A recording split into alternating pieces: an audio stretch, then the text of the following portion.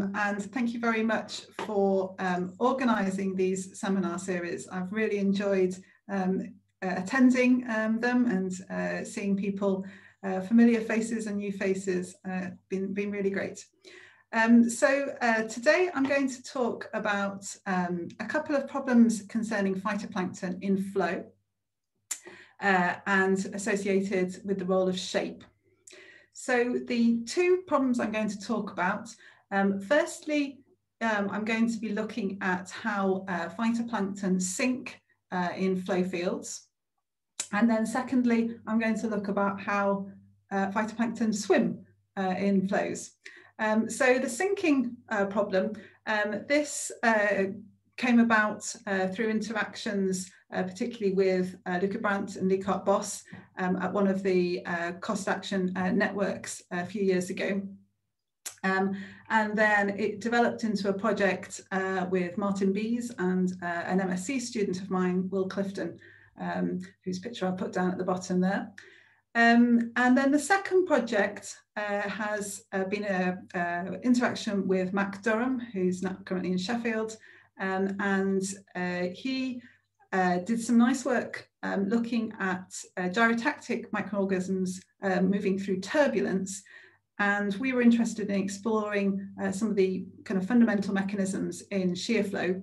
And this was in collaboration. I had a master's student who worked on this, Kieran Hursthouse. Mac and I are working on finishing up this work at the moment.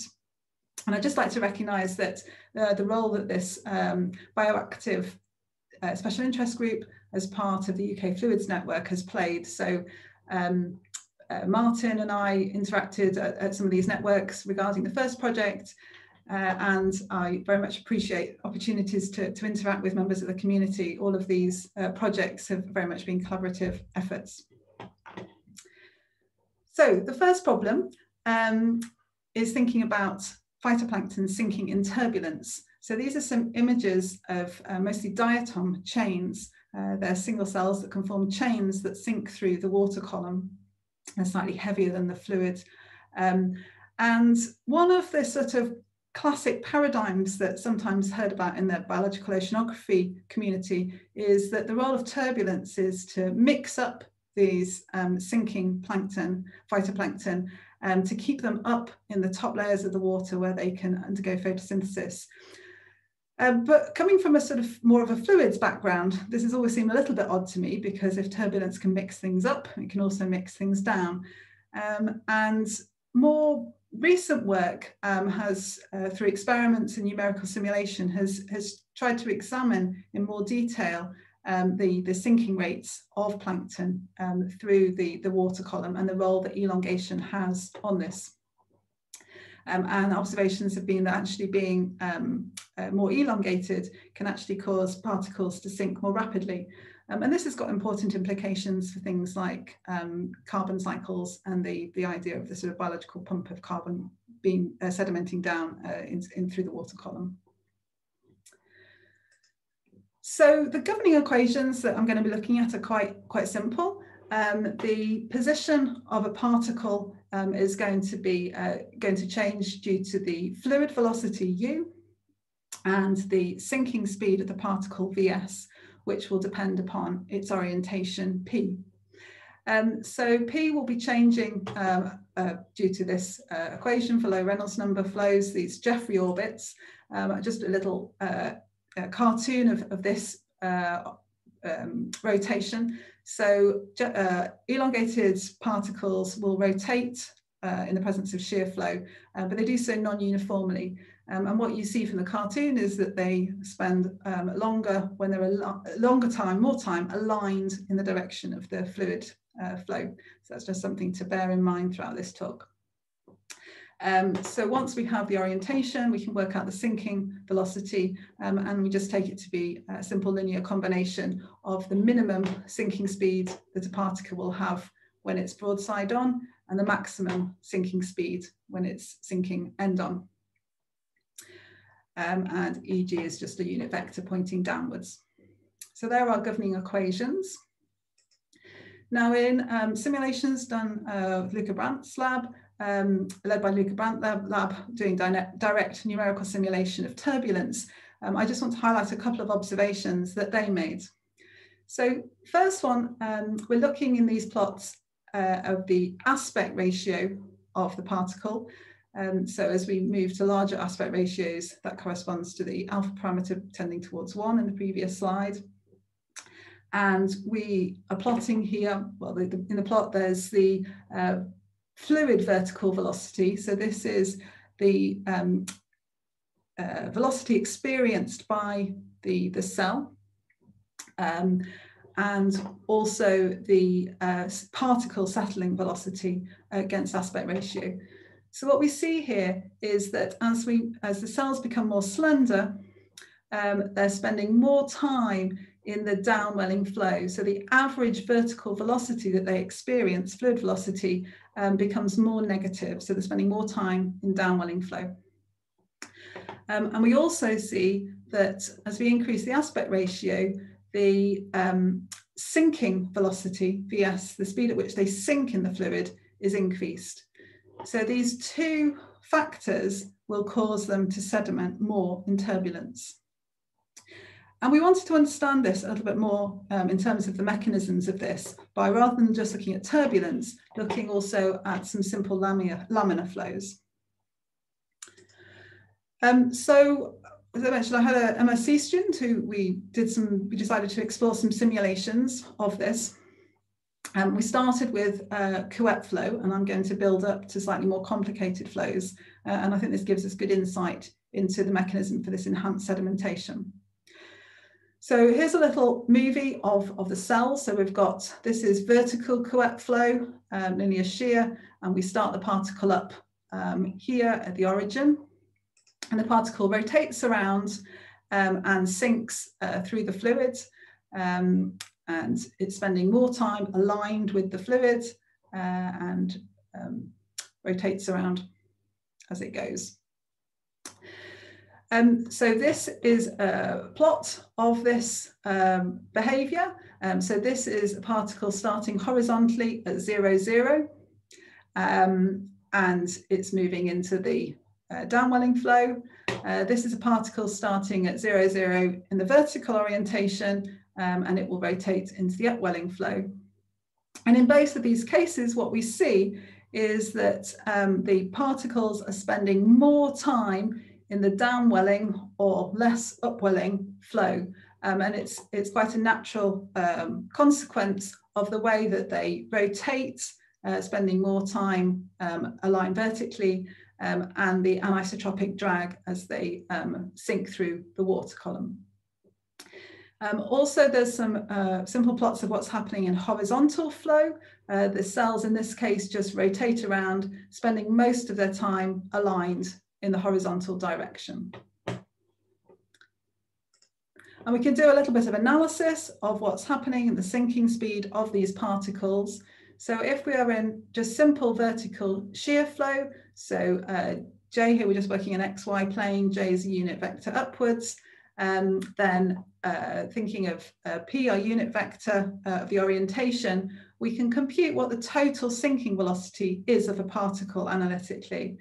And it's a combination, the total sinking velocity is a combination of the advection by the fluid, this minus gamma x term, and the sinking velocity. So this is a function of theta, the angle, which will be varying over time. And we can compute what the average sinking velocity is by averaging over a complete Jeffrey orbit. And when we compute this, undertake this calculation, what we find is that this sinking velocity only depends on the aspect ratio and the initial orientation of the cell. It isn't affected by the shear rate itself.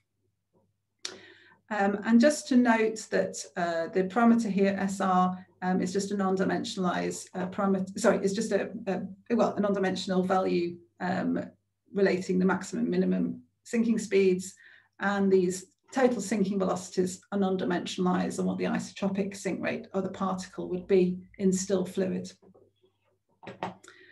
So as I said, I haven't shown the algebra, it's a little bit messy, but you can get those analytic results out. and you can plot them and compare them with some numerical simulations. So these are simulations looking at what is the sedimentation speed of particles, and we can look at it in vertical shear and we can look at it in horizontal shear. So there's two components to this sedimenting speed. There's a component which is enhanced because of alignment in direction of the flow. So this light grey part tells us that as we get longer and thinner, because we tend to align with the direction of the flow, then in vertical shear we're aligning upwards, so sink more rapidly, whereas in horizontal shear we're aligning horizontally and sink more slowly. So those in some sense are kind of equal and opposite. They would kind of cancel each other out, I guess, if you were in turbulence. But in a 2D case, as I say, we see this enhancement in vertical and decline in horizontal. But on top of that, in vertical shear, you have a preferential sampling of the downflow. They tend to spend more time in that downflowing region, so we get this extra enhancement of the vertical sedimenting speeds. And these results are all independent of what the shear strength is. Just to reiterate, the lines, the calculated lines are the analytic, and there was just some simulations where we just threw a whole bunch of bugs in with random initial orientations and computed their average sedimenting speeds, which agree nicely with the analytic results. So then we went on to consider somewhat more realistic flows. So the flow we looked at next was this Kolmogorov flow. So it's non-uniform shear, just vertical. These are some example simulations of what's happening in this shear flow. We're looking at some different initial conditions. So in this first example, we're starting at the origin, horizontally located. And the shear will cause this cell to rotate around. It almost reaches its vertical position, and then it swings back to horizontal, and then it reverses when it comes back in the other direction. So it's swinging back and forth. And if we do that on the phase portrait of that, if we compare the horizontal position against the theta, the orientation, we get these closed orbits, these swinging trajectories. In contrast, if we started with another initial condition, so vertically downwards at the origin, then we just have what I call this swaying motion, where the orientation doesn't change all that much across the trajectory. So it just has a slight sway. And in the phase portrait, we can see this by this closed loop here, where there's very little change in the orientation theta, but a more substantial change in the horizontal position.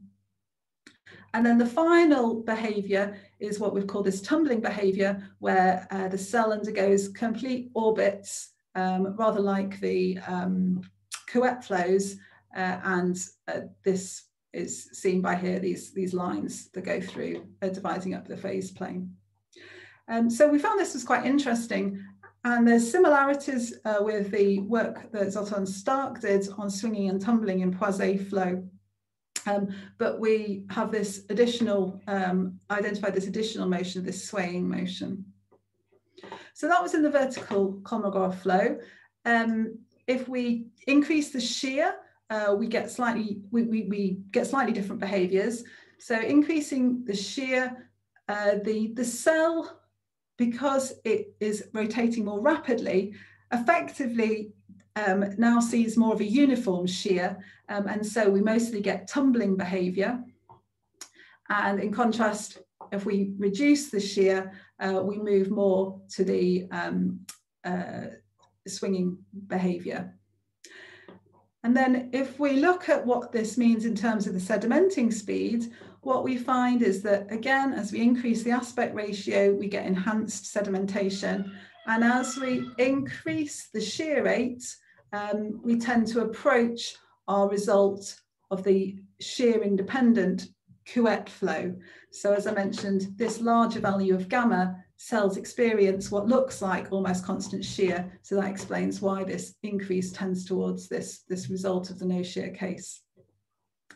In terms of what that means for accumulation of cells in certain regions, because the cells tend to move towards the downflow region, so if we can see this in this picture here, they spend more time on the left-hand side.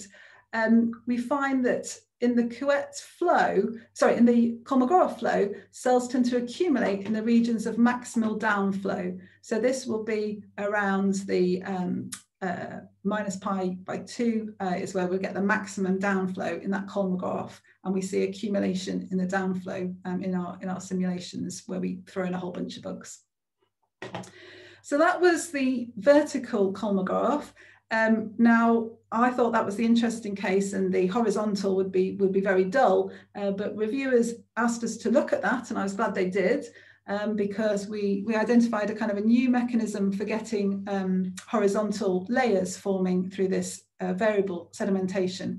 So let me talk you through the horizontal Kolmogorov flow. In horizontal flow, we're now plotting in these 6 upper plots here.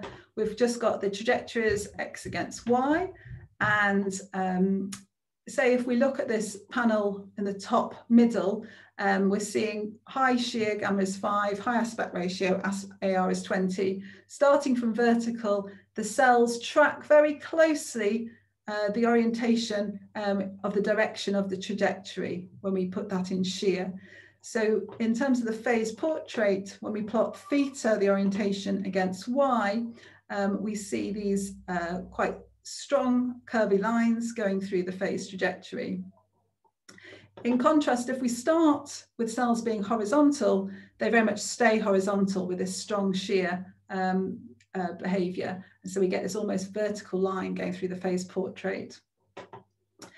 And we can explore other values of shear, other values of the aspect ratio. So for example, in this plot F, we can see a bit more how the varying shear is causing these cells to rotate back and forth and so forth. So what does this mean in terms of the transport and accumulation? So the vertical sedimenting speed, this lower line is what we found for Couette flow. So this was the shear independent result for how sedimenting speed reduced because basically cells spend more time aligned horizontally, so sink more slowly. And what we see is that as we increase our shear, our gamma parameter, cells experience effectively more and more like uniform shear locally, and so the sedimenting speed tends towards this asymptotic result. Well, that's moderately interesting, but what I found then really made this worthwhile was looking at what the vertical distribution of cells is.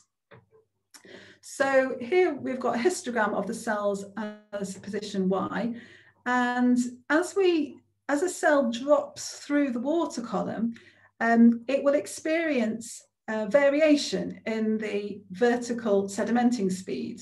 So here, for example, at Y is pi, it will experience maximum shear. Where it's maximum shear, we can see from our calculations down at the bottom that maximum shear will be minimum sedimenting speed. So as we increase the shear, we reduce the sedimenting speed. So because we're reducing the sedimenting speed, we see an accumulation of cells. So this accumulation gives us these layering, which have been observed in water column, but this mechanism, as far as we know about this differential sedimenting of rods, seems to be new. Okay, the final example I want to give in this first part of the talk is some cellular flow. So this is a bit like the Taylor-Green vortices. And we've got some example simulations going through cellular flow. These are the spheres just sinking through. Here's higher aspect ratio of rods, and this is higher shear and higher aspect ratio. And we start to see some chaotic trajectories where, depending on your orientation, there's divergence in the end positions. The grey and the black just correspond to either starting with horizontal or vertical orientation. One thing which was quite interesting with these complex flows is what's happened in terms of circulation region. So for spheres, we find that there is a retention zone that emerges at sufficiently high shear. So 100% of the cells are staying within the retention zone for the duration of the simulation in this example. And we see these recirculating regions. Whereas as you increase the aspect ratio,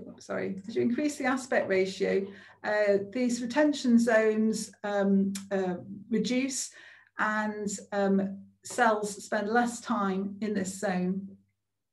And increasing the aspect ratio again, we get even less cells staying in this retention zone.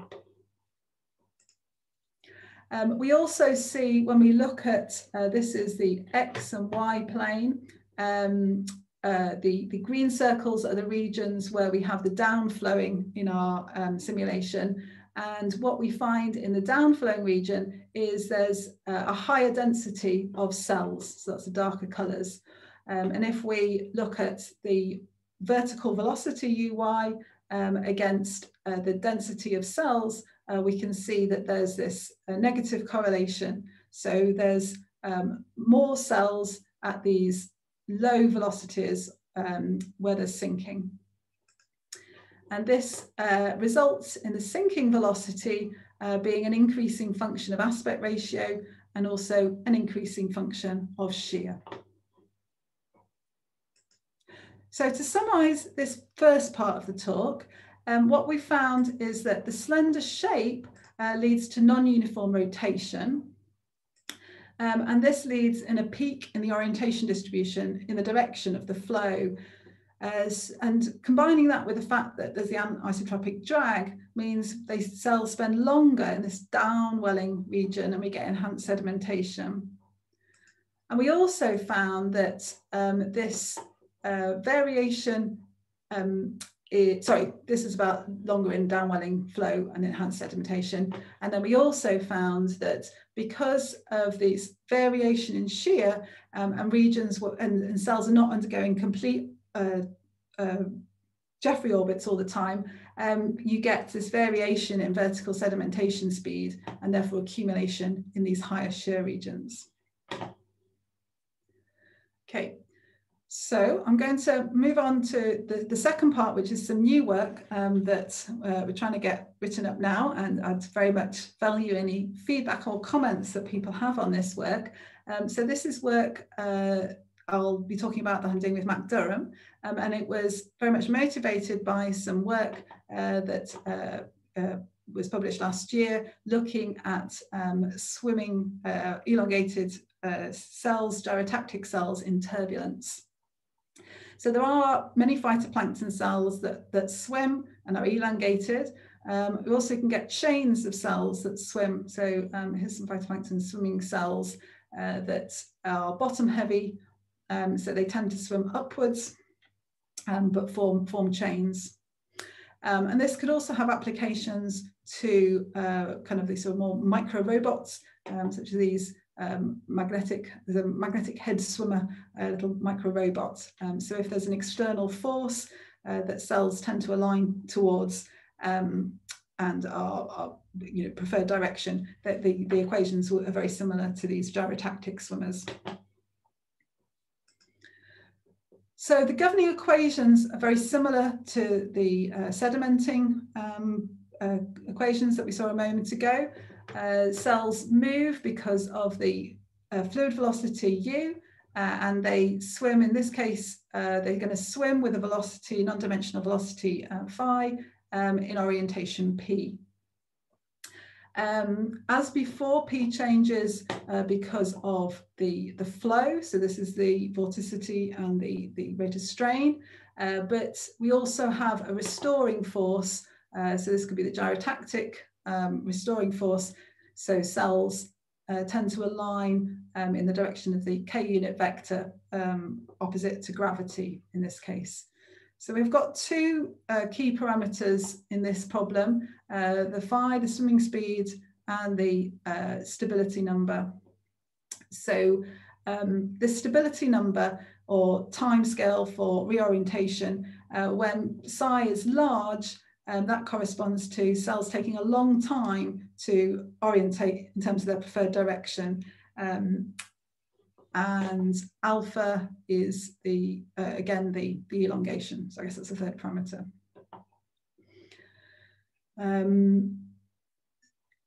Okay, so these are some results published in the paper, this paper that was published last year. So a couple of results that they found in these direct numerical simulations of turbulence is that as we increase the chain length or the aspect ratio, about slender cells, they're spending more time in the flow that's transporting them upwards.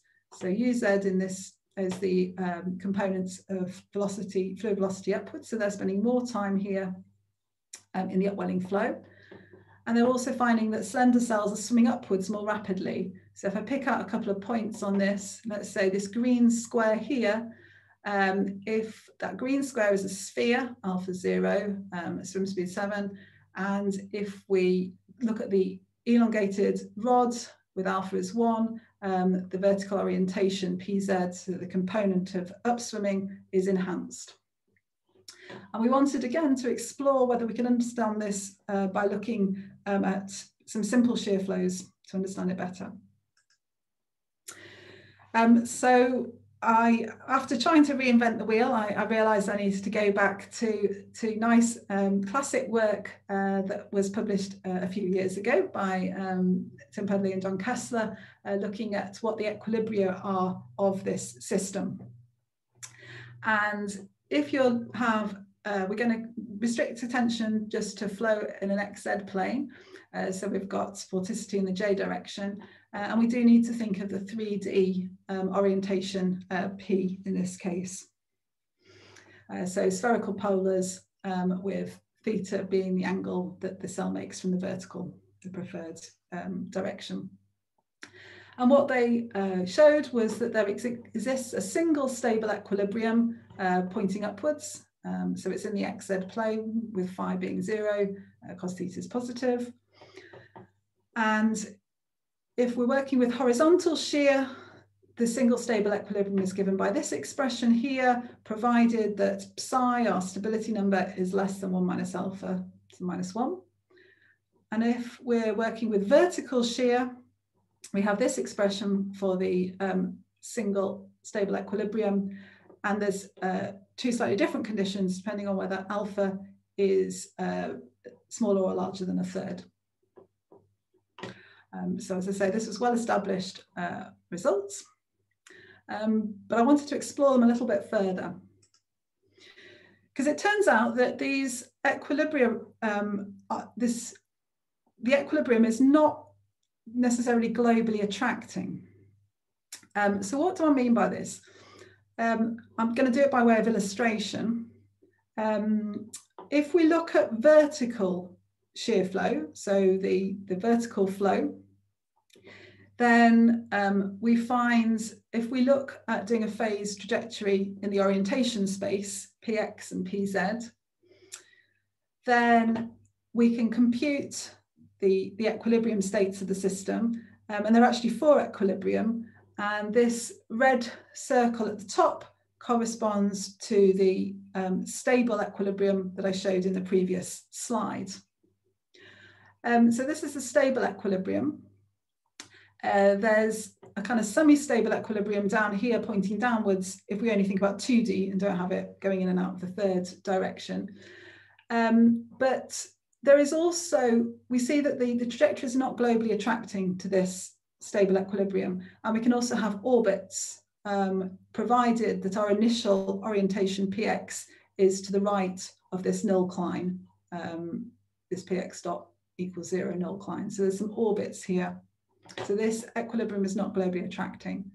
If we're in horizontal flow, there isn't, the stable is globally attracting. And this observation about the equilibria not being globally attracting was observed and published by Amog and Frankel some years ago as well. So now I want to explore what this means in terms of the transport of cells and in terms of their accumulation in the vertical. So let's first of all think about how cells are orientated in flows. So if we start by thinking of horizontal flow, what I'm plotting here is the horizontal component of swimming, px, and the vertical component of swimming, pz. And I'm looking at varying values of the stability number. So increasing the stability number means increasing the time it takes for cells to orientate to the vertical, or equivalently, it could be increasing the strength of the shear. And the colour scale, the blue are the spheres, and then red, green, black, we're getting increasingly long chains of cells, or increasingly elongated. And these bars represent the regions where equilibrium exists. So the spheres have equilibrium provided psi is less than 1, whereas there is a further larger range of existence of equilibria for the non-spheres. And this is from numerical simulations where we've computed the average px. And what we find is that for the spheres, there's this line here with reasonable agreement with the equilibrium prediction, the dashed line. And similar-ish for the others. There's a slight dip under, but it's a similar pattern. And what I'd like to highlight in this result for the horizontal shear is the fact that when psi is larger than 1, we can see there's an enhancement of pz with elongation. So here we see that the spheres have 0 pz because they're tumbling away, they're past their equilibrium, but the more elongated, we have an enhancement, an increase in upswimming. The picture down the bottom is just looking at a kind of rose plot orientation. So this psi is 0.5. We're down here where everyone has an equilibrium, and this is the direction of the equilibrium. Psi is 1.5 is split up. This is the equilibrium where they're all pointing a certain direction, but this is where we're in spheres and there isn't an equilibrium, so there's more of a distribution of angles. Vertical shear, there's slight extra complexity with the equilibria. So the dashed line, we can find the analytic results of where we don't have that global stability. So we have in this region here, the dashed line, some cells are orientated in the equilibrium, but others are doing these periodic oscillations. So what we see here in the PX is across all the values of psi, we see that elongation, moving us from blue, red, green to black, decreases our mean px, and generally has the effect of increasing our pz. And one thing which is slightly interesting, which I don't quite understand, and I need to do a bit more work about, is here in C, we've looked at the orientation distribution of the cells which aren't at equilibrium. So at 1.5, if we look at 1.5, the green, red and blue are all tumbling away, but the black, the most elongated cells, some will be at an equilibrium and others will be oscillating around. And it seems that the oscillating around actually have a downwards bias in their orientation. Okay, so what's that mean in terms of transport? So if we're in horizontal shear, the average velocity or the sort of upwards movement will only be due to their swimming because it's horizontal flow. So it's just due to their upswimming. And so everything depends on the average PZ. So if we look at the PZ for horizontal shear, we see that at small values of psi being less than 1, being spherical gives you your maximum upswimming, but only slightly. Whereas for psi going from 1 through to 3, being more elongated increases your upswimming because it extends the region where equilibria exist. Now, if we look at vertical shear, we've got a combination of how we get transported in vertically. Partly it's due to swimming and partly it's due to transport by the flow. So if we look at the swimming, we see that across the board, being long and thin gives you a higher value of PZ. So you can swim up better. Now this component of UZ, your upswimming velocity, if you were starting from the origin with equilibrium orientation, then your UZ will just be simply linear increasing with px, your horizontal component of swimming. And so what we see is that across the board, by making yourself longer and thinner, moving down through the blue, red, green, black, will decrease your horizontal component of swimming, which will decrease the amount that you're advecting downwards, which obviously will be beneficial and help you move upwards. So it seems from these simulations that yes, these mechanisms of simple shear are enhancing, elongation is enhancing your transport. It also affects your vertical, your shape also affects the distribution. So these are some simulations where we looked at Kolmogorov flow, horizontal Kolmogorov flow, and looking at increasing the stability number or increasing the shear, the overall shear. And we started from a uniform distribution of cells, did it as a periodic problem, and looked at how the cells accumulate. So what we see is that there's an accumulation in this sort of higher shear regions. And one kind of pattern for the low shear regime. But as we increase the shear, we found these spikes appearing. So this was a spike of spheres appearing, and then this was a spike of two cell chains, so slightly elongated. And we can understand that by looking at the transition between equilibria and tumbling. So let me try and explain that a little bit. So the first peak comes about because of variation in the vertical swimming. So this is the plot that we just saw repeated again, looking at the vertical distribution.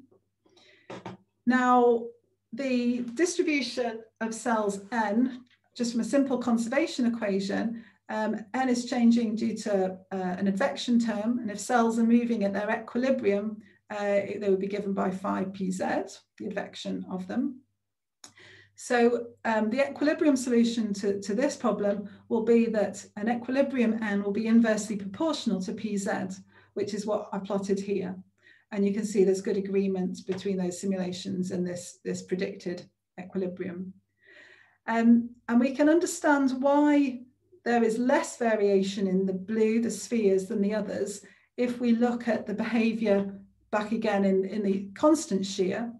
So if we take psi as 0.5, so kind of a line going psi as 0.5 here, then if we look at the spheres, there is less variation in pz for the sphere, going from psi as 0.5 to psi as 0, than there is for the non-spheres. There's a bigger variation. And so in our Kolmogorov flow, where the shear goes from psi as 0.5 to psi as 0, there is more variation in the pz for the elongated than there is for the spheres. Therefore, we see more variation in the N equilibrium between the spheres and the elongated particles. So that's one place we get the peak. The second peak, the more striking peak, is representing the transition between equilibria and tumbling. So for spheres, this was looked at a few years ago and is published in this paper here. So what I'm plotting here is a phase portrait of our PX, our horizontal orientation, against vertical distribution. And there's a Hamiltonian for the dynamical system of this, which can be written as follows. And we can look at trajectories of cells in this space. So if a cell down here starts with an orientation, given orientation PX below the red line, then it will follow the trajectory, approach this red line, this equilibria line, and then travel along it until it reaches the point where the horizontal component of swimming is plus or minus 1. So at that point, the cell is reaching an equilibrium which is horizontal. So it's right on the cusp of having an equilibria and tumbling. So all the cells below the red line will tend to accumulate and move towards this point here, this blue point, which is where we see the peak. Just above this peak, the cells are in higher shear and are tumbling. And then again, a bit higher further, cells are moving towards this red line and accumulate at this blue point. So we see accumulation because we have regions of upswimming at equilibria and regions of tumbling. Now, if I refer you to this plot of PZ again in Foucault flow, if we look at this point, psi is 1.5 and the blue line, we can see there's a region between 1 and 1.5 where cells are tumbling. So that's the mid-range of the diagram on the left. And then there's all of this region here where psi is less than 1, where cells will be able to swim upwards. So all of these cells can swim upwards and accumulate in this tumbling, at the bottom of the tumbling zone.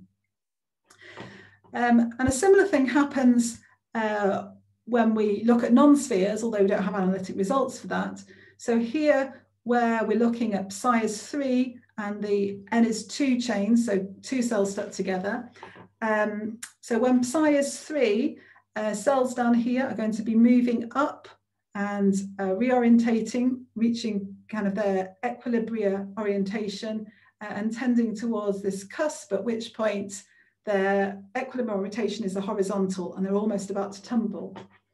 And if we look again at this diagram on the red line, when psi is 3, so we have a region at this highest shear where cells tumble, and then all of this region where psi is less than this critical value, there is an equilibria. So all of this region here, which it corresponds to, the shear is low enough that cells can attain an equilibrium and swim up and accumulate.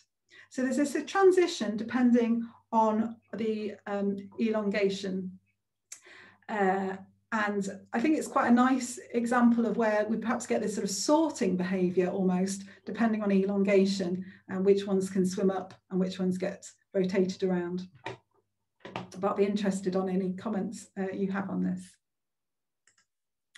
Okay, so just a final couple of summary and conclusion slides. And as I said, I'm very happy to discuss and take questions after this. In the second part, what I've hoped to demonstrate is that many active swimmers are non-spherical and that this shape can be quite important. So what we've found is that elongation on the whole improves upswimming. It increases that PZ component. It may suppress the migration into the downwelling flow. It decreases the PX component in our simple shears. And then we found some interesting shape-dependent formation of horizontal layers, which were forming due to some vertical variations in both swimming speed and these transition between equilibrium and tumbling. One thing I would note is that what I've presented today, I've not made any mention about how psi, the stability, and phi, the swimming speed, vary with shape. But of course they do vary with shape, and that will cause extra interest and extra complexity to the problem to make these predictions. Having said that, I still think it's really interesting and worthwhile to explore these sort of fundamental stripped down problems to help us understand the basics better. So in conclusion of both parts, I think it's very clear that shape matters and is interesting. I'd also really like to promote the importance of curiosity-driven research. I think in my sort of research portfolio, as it were, I have a really nice, feel very fortunate that I have a nice mixture of work. Some is very, very applied and very focused on particular applications. And other things are very much driven by curiosity and opportunities that arise from interesting research that I see, opportunities that I have try and make for students to have tastes of research. And I think it's really important that we do have fun and enjoy that curiosity-driven research. And I also would like to highlight the value of interdisciplinary collaborations. I think it's really fun to have opportunities to meet people working from other research areas, and not only to get applications out there, but also get some quite fundamental research questions you end up finding. So that's all. Thank you very much.